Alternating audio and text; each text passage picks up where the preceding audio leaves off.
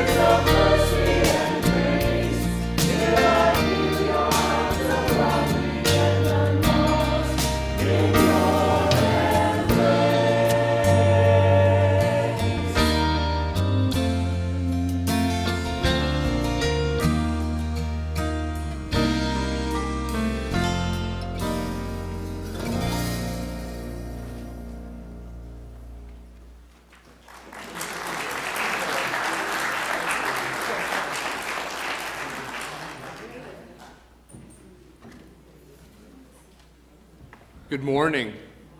Yeah, welcome to Peace Evangelical and Reformed Church. It's wonderful to see you. And I'm Pastor Mark. It's an honor to be able to begin the week with worship. I have a few announcements to highlight as we get into this morning's service. We have Al Willems of the Gideons here. He's going to show a brief video and presentation of the Gideons ministry and you could direct offerings or the loose offering. That goes to the Gideon Bible Distribution Ministry here this morning. Some birthdays to announce. October 22nd is Theo Geiger's birthday. October 23rd, Gerald Hoyer. And this Saturday, it'll be Christine Furman's birthday. So happy birthday. Okay. We have an anniversary today. Wynn and Vera Casper are celebrating their 40th wedding anniversary. Happy anniversary. Woo-hoo. And then October 22nd, Fuzzy and Kathy Weeding have their anniversary. And on Saturday, Daniel and Jamie Weeding. So happy anniversary.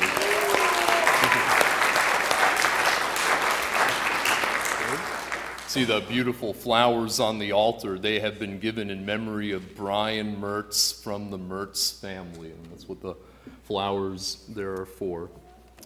And also, I think for the second week, these are roses in memory of Laverna Hilgendorf. It would have been her birthday, I believe, last week, and this is from her family. And let's see, and the flowers in front of the podium are in honor of Win and Vera Casper's 40th wedding anniversary from Jim and Sandy and Penny and their families. So thank you so much. They are beautiful. Do we have any other announcements to highlight as we begin our worship service? Well then, this concludes our morning announcements, and may the Lord add his blessing to our service today. Father, we thank you and praise you for this time of togetherness. We dedicate it to you. In Jesus' name, amen. Let's stand together and we'll sing number 318, Wonderful Grace of Jesus. When it's hearts, the blue is for the boys and the red is for the girls. Oh, blue is for the guys and the red is for the ladies. Okay.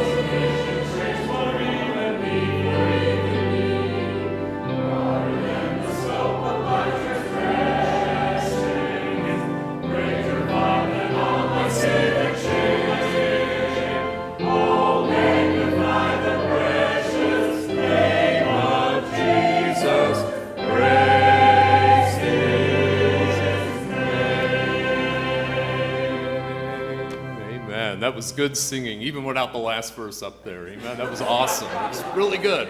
Good filling in the blanks. We'll remain standing for the reciting of the Apostles' Creed found in the back of the songbook on the right side and also on the screen. I believe in God the Father Almighty, maker of heaven and earth, and in Jesus Christ, his only begotten Son, our Lord, who was conceived by the Holy Spirit, born of the Virgin Mary, suffered under Pontius Pilate, was crucified, dead, and buried. He descended into hell. The third day he rose again from the dead. He ascended into heaven, and sitteth on the right hand of God the Father Almighty.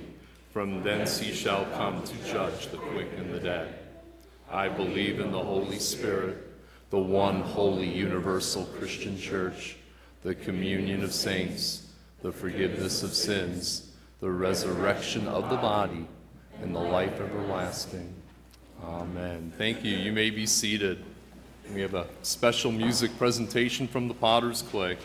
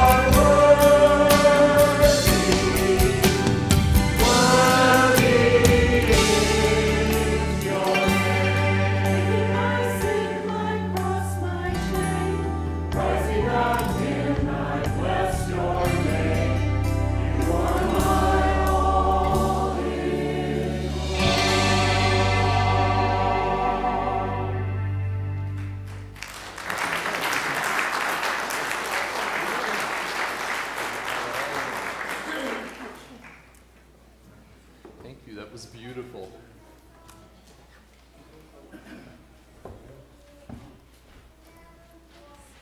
The kids can come up for the children's message. Good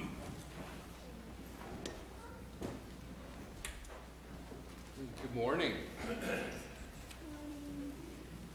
Look at all this money I got this morning.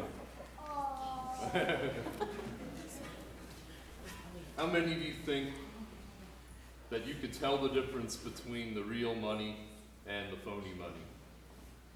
Okay, Kaylee, which one's the real money? This one, how'd you know?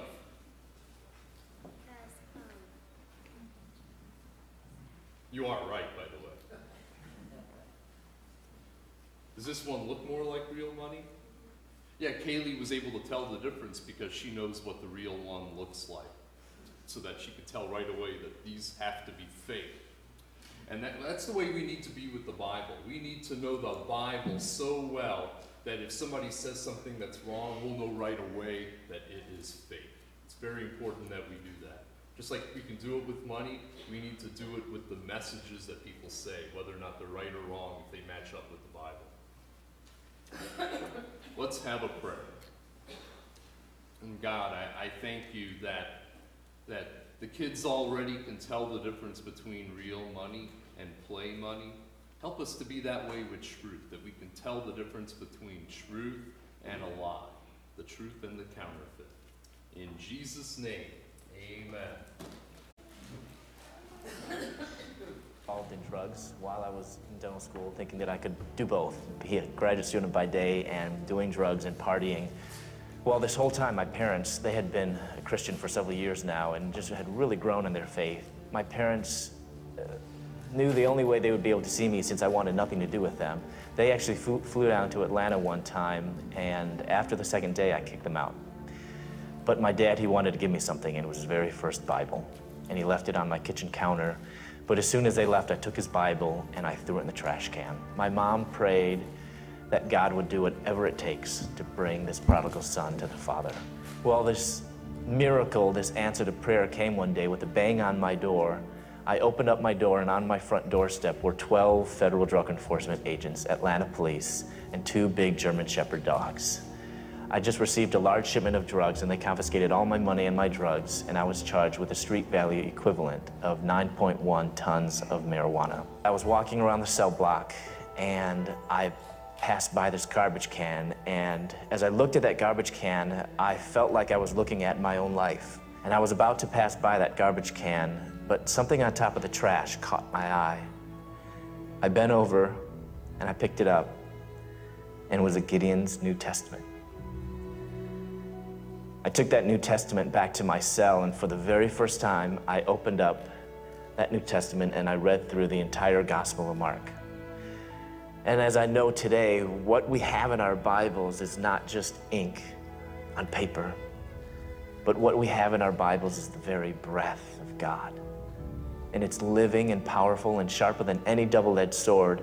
And as I began to read God's Word, it began to penetrate me, and it began to cut through my stubborn, hard heart. He revealed His plan for my life, and He called me in full-time ministry while I was in prison. So the greatest miracle of this whole story is that actually Moody accepted me. I was released from prison in July of 2001, and I started the very next month. I'm teaching now back at Moody in the Bible department, so I tell people I went from prisoner to professor. Only God can do that.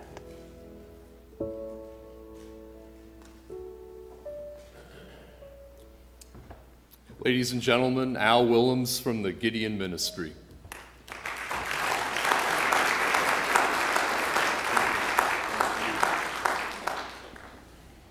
I've never gotten a round of applause before, thank you. Gideons are active in 198 countries. Last year we distributed more than 80 million scriptures and Bibles throughout the world. The Bibles are distributed in all the traffic lanes of life, hospitals, doctors' offices, clinics, pregnancy crisis centers, domestic abuse centers, hotels, motels, jails, to the military. In fact, we even did a distribution here a couple of days ago, right, Hermie? We're the Best Western Hotel over in Chilton. We distributed 50 scriptures, 50 Bibles, full Bibles. Gary Schultz, I don't know how many of you folks know him. He's a member of our ministry. He was out at a parade in Brillion distributing the Life Book. The Life Book is a CD-sized book that the Gideons sponsor. We finance it. It's a book that's given to free of charge to pastors and youth pastors to distribute within the school walls. It's peer-to-peer distribution, student-to-student distribution within our schools. My wife and another lady were involved, and they did a distribution in Brillion within the last 6 months to all the doctors, clinics, and different clinics. So although we are worldwide, and we're in 198 countries, we're also here in Calumet County. Today, I'm going to ask you folks for 3 things. The first thing I'm going to ask you is to help us fund scriptures. You can do that in several different ways. I notice you have a card rack out and back. That's one way. Use the Gideon cards. Give Bibles in memorials of people to celebrate different events. Do that. That funding comes to us. We purchase scriptures with that. Another way is we're going to take a collection today. But we have a new program that's called the Friends of the Gideons. The second thing I'm going to ask is become a member. But if you don't have the time, if you don't feel like you can make that commitment, we have a new program called the Friends of the Gideons. You can come alongside of us and support us both financially and through prayer. There's 2 different steps in the program. If you become a financial partner, you'll partner with us each and every month to help support the ministry. If you become a prayer partner, that's a person who's the person who's going to pray for us and pray for our ministry and pray over those seeds that we plant. Okay, the second thing is to consider becoming a member of the Gideons. We have a couple guys in here. Ron Vanden Bogart is an active member. Hermie's been an active member. In fact, I'm filling his place, but he's done this for many years. But consider that, because that's where our members come from. I also want to mention one other thing about the financial side of it. The monies that you give will go directly towards the placement and purchase of scriptures. All the money for administration for the Gideons is paid for by the dues of our members. So when you become a member, you help to pay for those things. The third thing I'm going to ask is the most important. And the third thing is that you would pray for our ministry. I noticed out in back that you have a, a quilt or that shows the seeds. And it says you've been planting seeds for 125 years.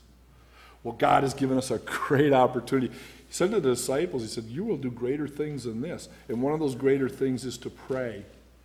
Your prayers water the seeds that we plant. Okay? What a great privilege. God could do it without our prayers, but he chooses not to. He chooses to use our prayers to water those seeds that are planted, the ones in Chilton, the ones when Gary handed out the Life Book here in Brillion. The ones where my wife and another lady put in the clinics. Those seeds get watered. And if they find fertile soil, they grow. They grow into people's new lives, which is what the Gideons are all about. Our mission statement is to win men, women, boys, and girls to a saving knowledge of Jesus Christ through the distribution of God's Word and personal testimony. That's what we do. And you people partner with us. Not only worldwide, but you partner with us here. Hebrews 4:12 says, for the word of God is living and active, sharper than any two-edged sword, piercing to the division of soul and of spirit, of joints and of marrow, and discerning the thoughts and the intentions of the heart. You folks are our partners. You are our brothers or sisters. I thank you, and I thank you, Pastor, for the time today. Thank you, Al.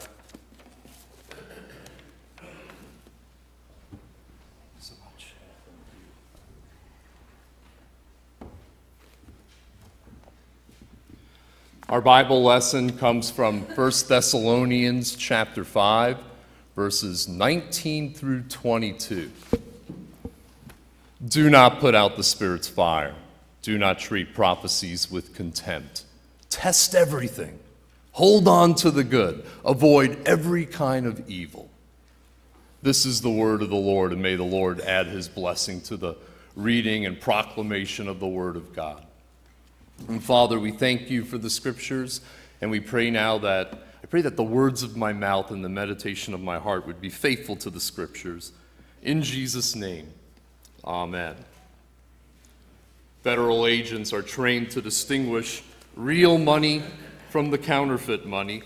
They study the genuine bills until they master the look of the real thing. They become so familiar with the real money that they can instantly spot something that's counterfeit.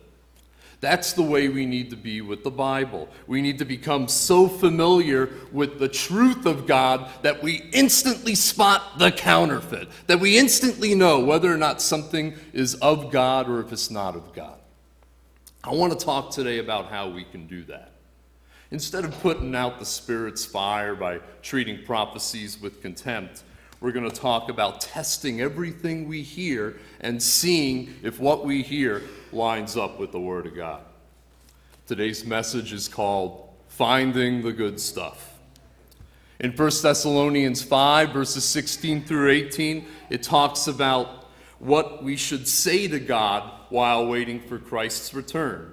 Rejoice, pray, give thanks. But beginning in verse 19, it's about discovering what God says to us while we wait for Christ's return. And in verse 19, he says, do not put out the Spirit's fire.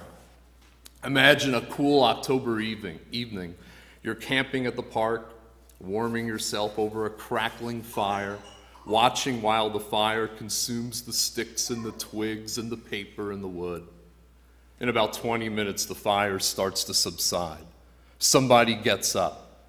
You say to yourself, good, he's going to keep the fire burning so I'll be able to get warm again. But instead, he takes dirt and dumps it on the fire. You say, well, that's the last time I'm going to go camping with you. While the fire was burning, I felt warm and wonderful. Now I feel cold and uncomfortable. And Paul is saying, I don't want that to happen to your congregation. I don't want you to put out the Spirit's fire so that your congregation becomes cold and uncomfortable and unfriendly. One way we keep the fires burning at Peace Church is by singing with enthusiasm. Don't you love the way we sing here at Peace Evangelical and Reformed Church? Wonderful the matchless grace of Jesus, deeper than the mighty rolling sea, higher than a mountain, sparkling like a fountain. I love it when we sing songs like that with all of our heart. Oh, thank you. Psalm 33 verse 1 says, sing joyfully to the Lord, you righteous. It is fitting for the upright to praise him. But another way we keep the fires burning is by warmly welcoming worshipers. Somebody told me that one of the things I love about Peace Church is that you people seem to like each other in this congregation. Yeah, instead of making a beeline for the exit the second the service is over, you guys hang out and talk with each other for 15 minutes or 20 minutes or 25 minutes. I think that's the way it ought to be. I think that's what it means to encourage one another and serve one another and pray for each other. But Paul says there's one other important thing that you don't want to overlook if you want to keep the fires burning. Verse 20, he says, do not put out the Spirit's fire. Do not treat prophecies with contempt. You need to be a church that hears the truth, heeds the truth, holds on to the truth, and cherishes the truth. Often, when we hear the word prophecy, we think about spiritual weather forecasting, telling what's going to happen in the future and focusing on that. Sometimes there is a futuristic element with prophecy. How do I know that? Jesus says in Mark 10, verse 33, we are going up to Jerusalem, and the Son of Man will be betrayed to the chief priests and the teachers of the law. They will hand him over to the Gentiles and condemn him to death. They will mock him and spit on him, flog him, kill him. 3 days later, he will rise again. That is a prophetic word about the passion and resurrection of the Christ. But John R.W. Stott points out that a prophecy need not always be about the future. It is simply a direct word of God to his people. It could be about the past, it could be about the present, or it could be about the future. It could incorporate elements of all three. What makes us nervous is when people spend so much time trying to figure out the day and the hour of what's going to happen in the future instead of focusing on what Jesus wants them to do right now. They're so focused on later on that they're not thinking about today, what God wants them to do. And you have every right to be concerned about an extreme position such as that. There was a book years ago by Edgar Whisenant called 88 Reasons Why the Rapture Will Happen in 1988. How many of you remember when that book was popular? Okay, a couple of you do. Well, when that prophecy failed to come true, he was undaunted. He came out with a revised edition, 89 Reasons Why the Rapture Will Happen in 1989. I'm serious. And when that didn't come true, he came out with 92 Reasons Why the Rapture Will Happen in 1992. And finally, in 2001, he just gave up. Finally figured out we don't know the day or the hour, neither the angels in heaven nor the Son, but only the Father. Mark 13:32. More recently, Harold Camping predicted that the end of the world would happen in May of 2012. Well, when that didn't happen, he was undaunted. He said the rapture of the church is going to happen in October of 2012. But instead of us getting taken up to be with God, he's the one that got taken up to be with God because he died. You know, you've got to be careful about that stuff. False prophets like that give authentic biblical prophecy a bad reputation. But authentic, genuine prophecy does three things. Number one, it strengthens the saints. How do I know that? 1 Corinthians 14:3 says, everyone who prophesies speaks to men for their encouragement, strengthening, and comfort. I have a prophetic word for the church right now. God knows your deeds, your hard work, and your perseverance. He knows about all the work you did for the Gospel Fest. He knows about your love for the Bible, your ministry to the kids, your generosity toward missions, and your love for one another. But make sure that you are not doing these things in your own strength. Make sure you are fully relying on God. Make sure that you are even more committed to prayer than you are already. That is a prophetic word from God for our congregation. Number two, prophecy gives instruction to the church. Paul says in 1 Corinthians 14:19, I would rather speak 5 intelligible words to instruct others than 10,000 words speaking in tongues. Dr. Ben Witherington says the entire 5th chapter of 1 Thessalonians is a prophetic word from God, instructing us how to live for Christ in the meantime while we wait for the end time. Number 3, prophecy challenges people to turn from their sin and turn back to God. How many of you think it's a good thing to turn from your sin and turn back to God?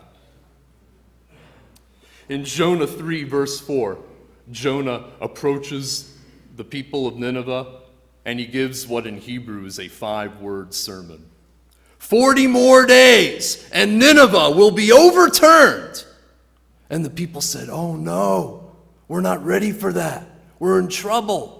And the entire community got down on their knees in dust and ashes and repented of their sin before God. Even the king of Nineveh himself got down off his throne, and he tore his robes and sat down in the dust and ashes and got right with God.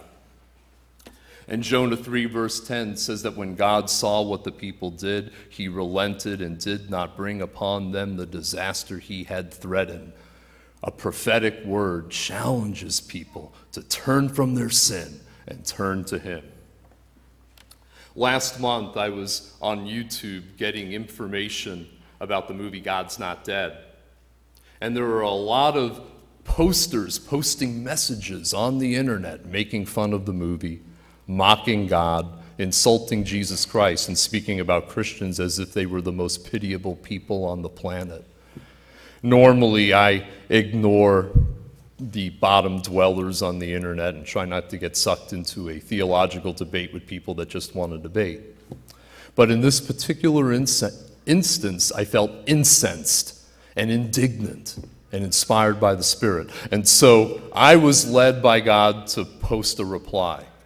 I said, "You will have to give an account on the day of judgment for every careless word you have spoken, for by your words ye shall be justified, and by your words you shall be condemned."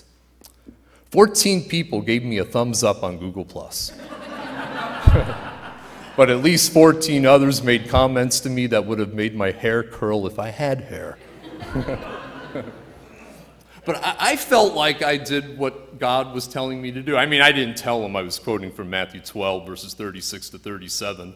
But I was guided by God to give a prophetic word of warning. You need to take what God says seriously. And that's what Paul is saying to us here. That if you want to keep the Spirit's fire burning in your church, do not ignore the Word of God. Do not treat prophecies with contempt. When you hear a challenging message from God, you should say, "Lord, help me to repent of any sin I need to repent of. Help me to do whatever it is you're calling me to do. Help me to minister to whoever you're calling me to minister to. Help me to bless whoever you need me to bless." But some Thessalonians were nervous about allowing prophecy in the church. They were saying, we have to take a stand and not allow this stuff, because what if a pagan prophet from a false god walks in off the street and says something and we end up believing the wrong message from the wrong God? We're farther ahead not allowing anybody to say anything at all and just shut ourselves off from everything. And Paul's saying in verse 21, don't throw out the baby with the bathwater. We need to take a more balanced approach when it comes to the prophetic word. Test everything. Hold on to the good. The Greek word for test is used to describe somebody who examines silver to see if it's genuine silver. And it's also used to decide what's worth holding on to and what's worth throwing out. It's sort of like when you go out to Famous Dave's barbecue ribs. When you order the barbecue ribs, you're not going to eat the bones and leave the meat behind, I hope. You're going to judiciously decide, I want the meat, and I'm going to get rid of the bones. And we have to do that in life. We have to figure out what the meat is and get rid of the bones. We need to hold on to the good stuff. There was a Methodist pastor in North Carolina in 2011 who read the controversial book by Rob Bell, Love Wins. And he said to his church, I just read this book, and I want you to know that my theology is starting to mature. I now believe that love always wins. Everybody has a place in the eternal life to come. Eventually, everybody will be saved, and there is no hell.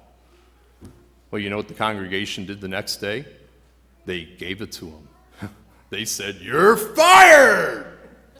And then there was an article in the March 25th, 2011 paper where the Methodist Church said, well, he's not really fired, he's just been reassigned. But in the theological world, that's called getting fired. This congregation tested everything. They knew the Word of God well enough to know that the pastor was giving a counterfeit message. They held on to the good Word of God, and they got rid of the bad pastor. More recently, Gary Schultz told me that the Jehovah's Witnesses stopped by the Outer Limits Youth Center. And Gary said to them, if I walked into one of your kingdom halls and I asked you, what is the way for me to experience salvation, what would you tell me? Jehovah's Witness says, well, believe in Jehovah, believe in Jesus, undergo Jehovah's Witness baptism, and then you got to obey. You got to do good. You got to put in a certain number of hours a month going door to door. You have to be a good Jehovah's Witness, a good pioneer and publisher of the kingdom. But Gary Schultz is one of those guys who tests everything and holds on to the good, and he says, you're preaching a counterfeit gospel.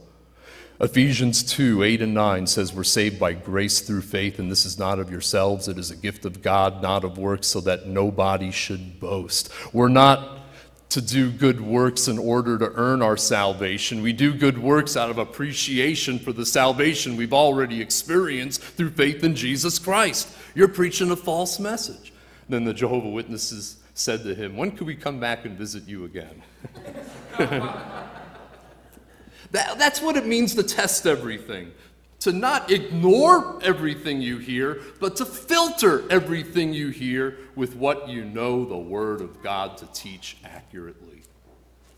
And we need to do the same thing in our day with contemporary social issues. It astonishes me how often we're willing to swallow hook, line, and sinker, whatever they say on the media or on social media, simply because it sounds good, not even bothering to take the time to see whether or not it is scriptural. Let's say you read the article on Facebook about the terminally ill woman who plans to commit assisted suicide on November 1st. The first thing you need to do is you need to sympathize with her. Cancer is a terrible, terrible thing. I don't consider myself a hateful person, but I don't think it's wrong for me to say I hate cancer. It's an awful thing. I don't blame this lady 1 minute for not wanting to go through it or not wanting to deal with it. I'm not judging her. I totally get it. It's an awful thing. But the second thing we need to ask is, what does the Bible say about assisted suicide? And that's the question we're not asking enough. So you go on Google.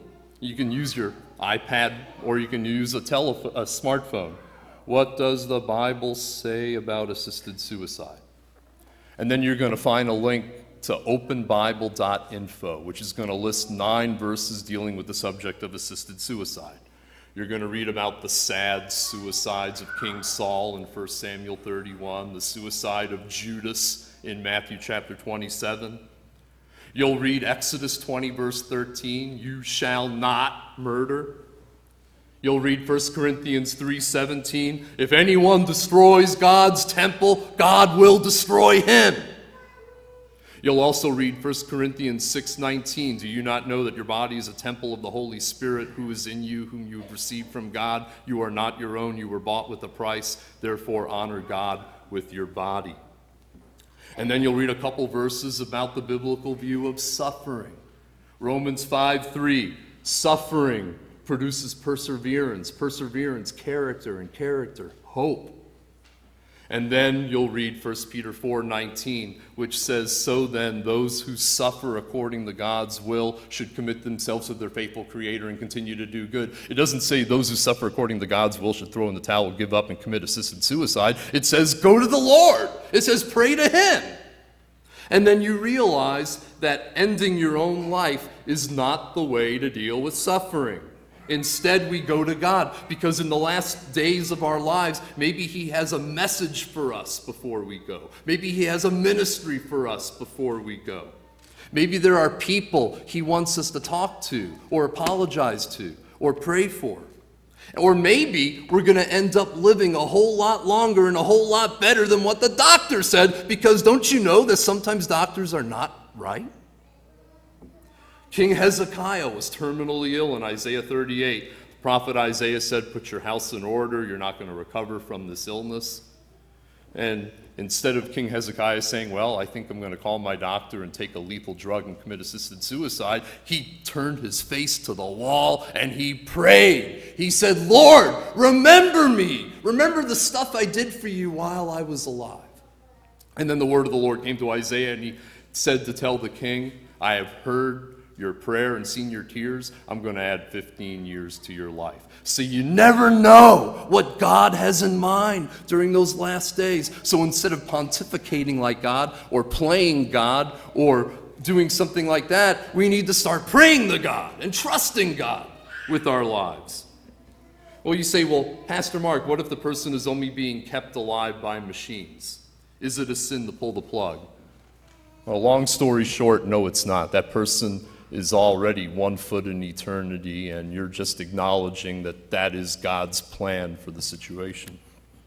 Well, you say, Pastor Mark, what if the person is terminally ill, they're weak, they're bedridden, they've decided they're not hungry, they don't want to eat anything, they've decided they don't want to take medicine. Is that a sin? Is that euthanasia? What should I do? I think you need to leave that between the person and God. I haven't found any Bible verses that say, thou shalt take chemotherapy for 6 weeks or else. I mean, that's not in there. And I don't think it says thou shalt drink 3 heaving bowls of homemade chicken noodle soup whether you're hungry or not, because this is the will of God in Christ Jesus. It's not there.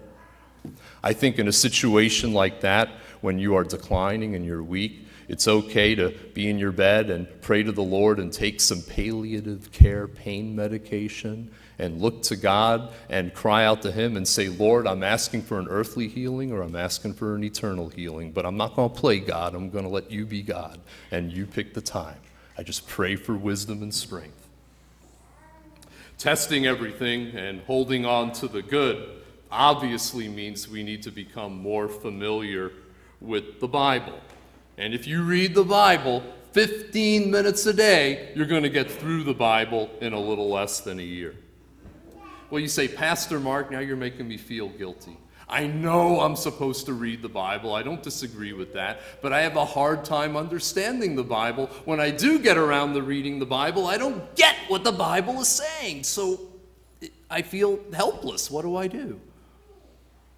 I have 2 prescriptions I want to give for that. Number 1, I recommend you purchasing the NIV Life Application Study Bible. We use it all the time in Sunday school and in Bible study class. It's got verse-by-verse notes at the bottom that bring clarity to cloudy passages. If you don't own one, get one. It is worth every penny.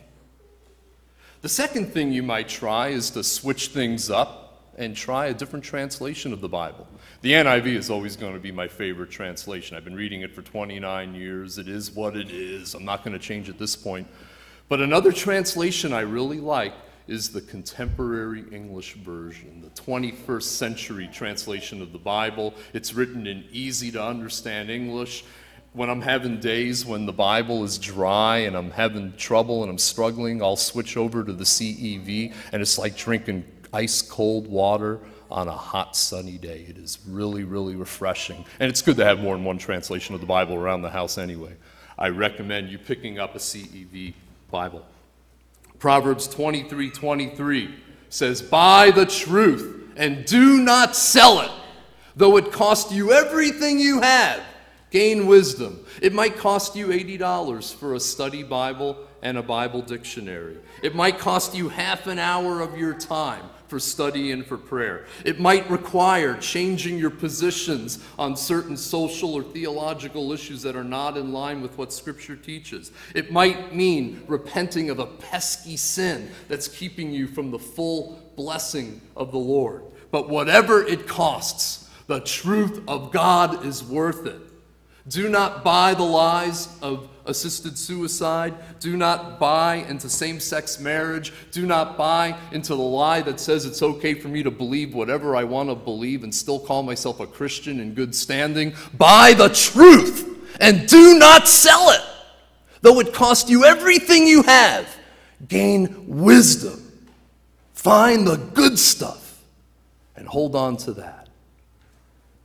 And then verse 22 says, avoid every kind of evil. You know, the best way to do that is to turn your life completely over to Jesus Christ. The word repent means to change your mind or change your direction. And you have to say, Lord, I want to turn away from the bad stuff, and I want to turn to the good stuff. I want to turn to you. Come into my heart, Lord Jesus. Make me the kind of person you created me to be, so that I too can become a tester of what is good. Jesus loves you. This I know, for the Bible tells me so. Amen. We'll remain seated and we'll sing number 178. Thy word is a lamp unto my feet and a light unto my path. That's the good stuff we're talking about, the Word of God. Number 178.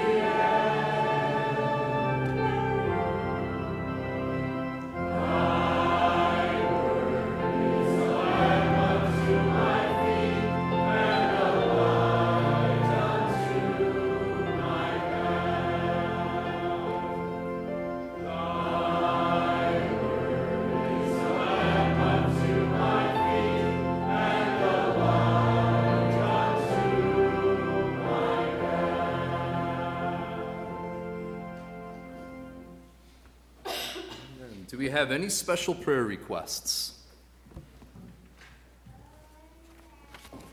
Yes, Jeannie. For that girl who is considering killing herself. Okay, yeah, we need to pray for Brittany Maynard, who is the one who is considering doing assisted suicide on November 1st.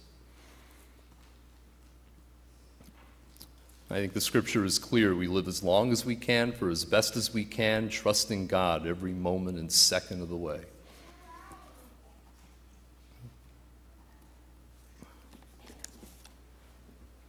Okay. Let us pray. And Father, we thank you for your grace and your goodness. And we live in difficult times where it's not so easy to tell the true from the counterfeit. That money I was showing the kids, it was easy because the real money was bigger. But sometimes it's not that clear cut. And that's why we need the Bible. That's why we need the scripture. That's why we need to say, let God be true and every man a liar. And so, God, I pray that you would give us discernment and wisdom so that we can discern what is best and be blameless and pure in the day of Christ, filled with the fruit of righteousness that comes through Jesus Christ, in order to magnify your name for the praise of your glory. Lord, we pray for Brittany Maynard, who is considering this difficult decision, and we pray for her, God. We pray for intervention, and we also pray that you would give her the healing that's going to bring you the most glory in this situation. We pray for an earthly healing. She's so young, and we would love to see that, and me personally, I think that would bring you a lot of glory. We pray, Lord, for grace, that most of all she experiences the life of Christ. Help her to choose wisely, scripturally. Father, we also pray for those of us who are wrestling with real-world decisions. Help us, Lord, to hold to the tried and the true and avoid every kind of evil, just like what Paul says in this passage. And Father, we also pray for the Gideon's ministry. We want to do what Al was talking about and do one of those three things and really lift them up. And we thank you that 80 million Bibles were distributed in the last year. And may the Word of God continue to go out and accomplish what you desire in people's lives. Also, God, we pray for our leaders, for the President, the Congress, the courts, the governor, and the State Assembly and Senate, that you would give them wisdom to make wise choices and give us discernment to know who is standing up and doing what is right and who isn't. And we pray for our troops. Keep them safe, both here and around the world. Most of all, God, we thank you for Jesus, who taught us to pray the Lord's Prayer, saying, Our Father, who art in heaven, hallowed be thy name. Thy kingdom come, thy will be done, on earth as it is in heaven. And give us this day our daily bread, and forgive us our debts, as we forgive our debtors. And lead us not into temptation, but deliver us from evil. For thine is the kingdom, and the power, and the glory forever. Amen. Remain standing for the closing song of the service. And it's a good thing we're standing up, because you can't sing Standing on the Promises when you're sitting on the premises. So we'll sing number 181, Standing on the Promises.